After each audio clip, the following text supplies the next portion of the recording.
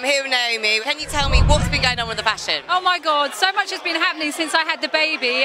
Basically, back in Fashion Week, and I've been backstage interviewing loads of designers. I've been doing a lot of stuff for loads of different publications. I've got my own bag collection coming out. Tell us about the bag collection. Well, that was a bit of fate as well. So basically, I love handbags. I'm obsessed in handbags, and I was sent some bags from a design duo called Bricks and Bailey. They sent me loads of bags. I loved all of them, and I was using them Fashion Week, so I was getting pictured with these bags all the time. I've always wanted a handbag collection, so basically we discussed it, and they were like, The dreams have come true for you. They really have.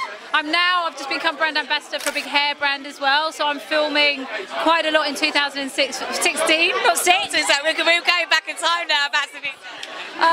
So yeah, it's really exciting, loads is happening. Ultimate Lifestylist, my online magazine is growing, and check me out on Twitter and Instagram. Twitter. So you've had a baby. How have you found having a child and having such a powerful role within the fashion industry? Because you've got to be busy, you've got to go to those events, running around. Do you find it quite difficult to like juggle the two? It's definitely a juggling act, but I'm naturally quite hyperactive. You're a multitasker at heart? I am a multitasker.